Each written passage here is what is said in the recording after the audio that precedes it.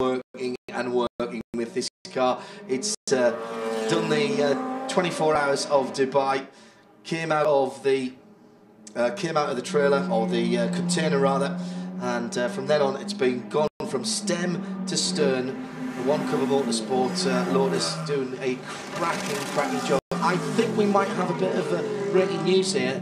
Unsafe release being reported on the #1 Andreas Simonsen car. We'll keep an eye on that for a drive-through. No, that would explain it. He's come in for a penalty then. Yeah. I was concerned because he did a 2-lap stint only, and it was a very short pit stop. He's now on his way again, and yeah, that was Andreas Simonsen.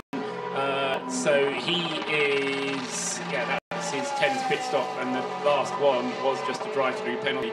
The other thing which has happened, so it's not a problem with the car, it's just delayed it a little bit. But the other thing that's happened on the racetrack, not really reflecting on the times, is that Bernd Schneider is right on Matt Griffin's tail. Now, initially, Matt was able to get past Schneider, pull away from him, but now Schneider's either getting in the groove, or that vibration is causing Matt Griffin some problems as he goes down the straight or over the mountain. Richard, you're looking at it there. Yeah, it's visibly worse than it was a couple of laps ago on that bottom splitter section, the fluoro yellow part of the front bar on this car, and it's gone underneath the front wheels as he goes into the chase. Of all the places to come off, that is the last bit you want to potentially lose your front aero. Must pit now. They need to get this front bar replaced, and the leader pits. Tim Slade pits the Erebus racing car, and Matt Griffin's going to continue on. What's going to happen now is he will get a meatball flag for having unsafe components on the car, I guess, and they will need to go to pit lane to have this removed. And what's happened is it's sprung part, but not all, of the fixings, and it's rotated about the one that's still there. There's one screw fastener just hanging on just above, just below rather, where the tow hook is on the right hand side, about a third of the way, a quarter of the way across from the right hand front of the car. Now, where is this going to fall off, and what damage might it do as it goes backwards? Bernd Schneider right behind him.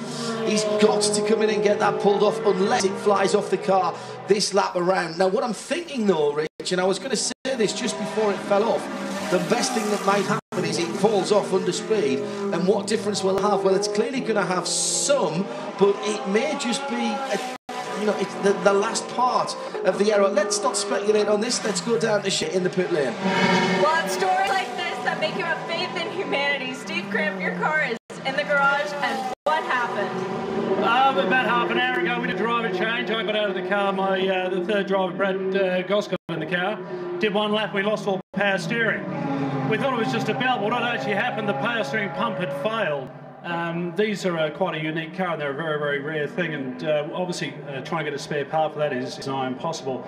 So we've been putting out calls and so on, and we were just about to pull the pin. One of our guys walked through the spectator paddock and saw one of these cars and asked the guy nicely if we could borrow a part, and he said, "There's the car, just take it." So Chris McCarthy from Canberra, he's given us his car. And what we're doing now is we're putting all the parts that we need for it. The car will get back in the race. All being well, we'll be on the podium. And what is the VIN number on this car? What is the I'm sorry, I missed that. What's the VIN number on this car?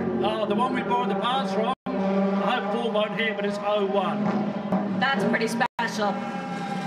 No, it's very good, and someone is going to go with a whole bunch of, a whole selection of racing gear. Matt Griffin is coming round, and I think this time, well, the officials have looked at it, but still haven't thrown him the flag, so he's okay.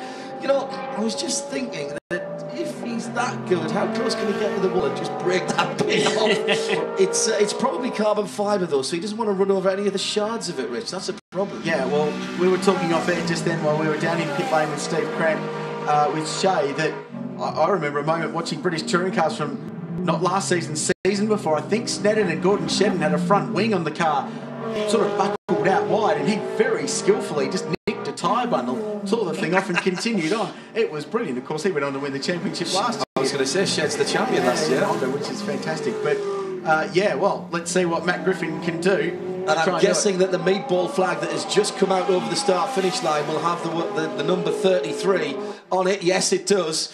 Thank you very much to the guys on the start line who are clearly listening to us over there, doing a great job, as are the rest of the marshals around the track. And thank you very much for all the hard work. Those guys must be pretty special marshals, because they get to go under the bridge and stay in the shade. Yeah, so they must be top quality. They must be the best. They do nice work here. They do very, very nice work indeed. So Bernd Schneider leads the race, because we saw that pit stop from the second Erebus Motorsport car. Lee Holdsworth back behind the wheel. Got a question for Paul. How long now has Matt Griffin been in the car? That's on a piece of paper. The reason I'm asking is, clearly, if they can bring him in now, rip that off, fuel him, and then send him to the end of his allotted driver time, it's not the big drama that it could have been. It won't throw them off and make them have to have an extra pit stop. That's what I'm thinking. Yeah, 3 hours and 5 minutes since he's been behind the wheel. What's going to restrict him is not his driving time. It's going to be the fuel and tyres on the car, or the fuel on the tyres on the car specifically.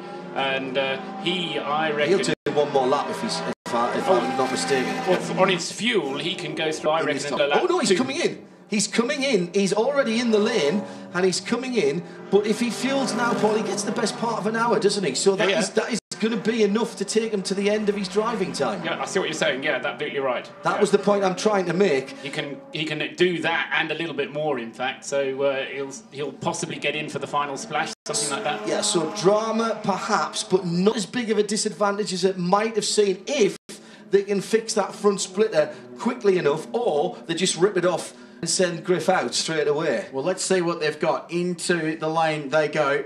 So fuel at first. Don't touch the car. Don't touch the car, guys. It's just standard procedure. So fuel goes in first. They'll make sure it's topped off. Full fill. And then they will go to work on the front splitter. Now, I'd assume a well-resourced team like Clearwater will have a replacement front bar. And we just see it waiting in the wings there. And we can see our team running into position as well. So fuel's got to go. Air jack in, up on the struts.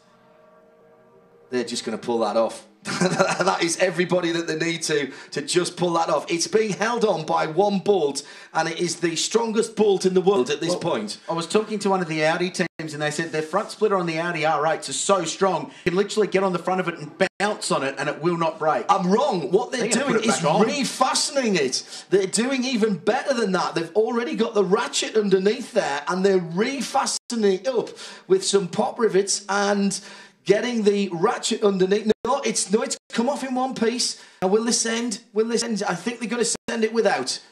So let's see what the lap times are. Matt's going to have to be very careful. May use a bit more front tyre here, but that's not the worst thing in the world.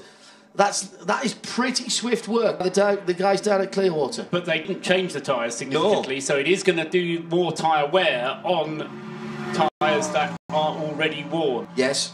They haven't had a full stint, though, have they? No, it was... how long was that stint for...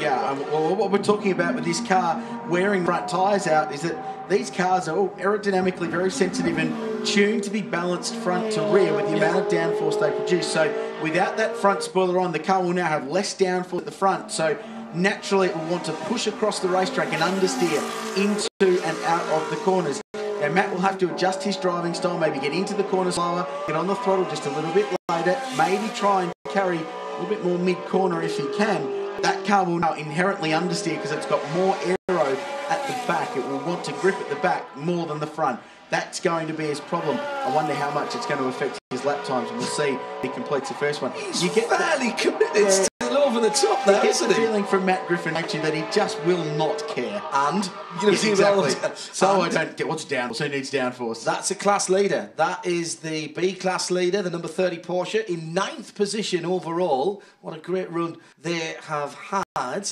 And in that number 30, well, at least bringing it in was Dave Russell. I think they'll be single stinting their drivers in that car, Rich, won't they? So he'll be getting swapped out. But inside the top 10, potential finish for a Class B car, which is effectively a 2-year-old 997 Cup car. Yeah. That's pretty good motor racing from those guys. It's a 2011 spec, MY11 spec Cup car. So did a couple of seasons in Carrera Cup. In fact, I think that's the Carrera Cup car they used last season. So good car. And the money's worth out of it. They have not wrong, but twice in the last 2 years, a Class B car has finished 4th in the Liquimoli 12 Hour. Just missed out on the outright podium. So it's been a remarkable effort to get them there, but against a field that's probably 5 times as strong as last year's, even just to get into the top 10 is an outstanding feat. It also sort of paraphrases that demanding and brutal this race has been and the attrition we've had from the